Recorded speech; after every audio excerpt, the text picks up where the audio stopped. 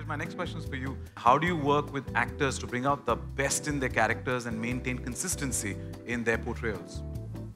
I mean, firstly, I think I just want to say that I'm so happy being in this minority of working with these wonderful women. About time that happens. And to answer your question, I think I didn't have to do much because these actors were so lovely. They carried out, in fact, I learned from them. I took cues from them. And I mean, I worked with some new actors on in the show. And I've always been like, get into the skin of the character, understand the backstory, get into the character. So hopefully it turns out well. I'm very nervous how this show turns out to be with respect to me because I'm the new addition here. Ritesh is looking there. You just said working with the women and he's like, sorry?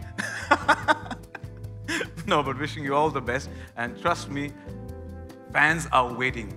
They're like loyal fans eagerly waiting for the 10th of August, and the trailer does absolute justice. So congratulations on that and wishing you the best.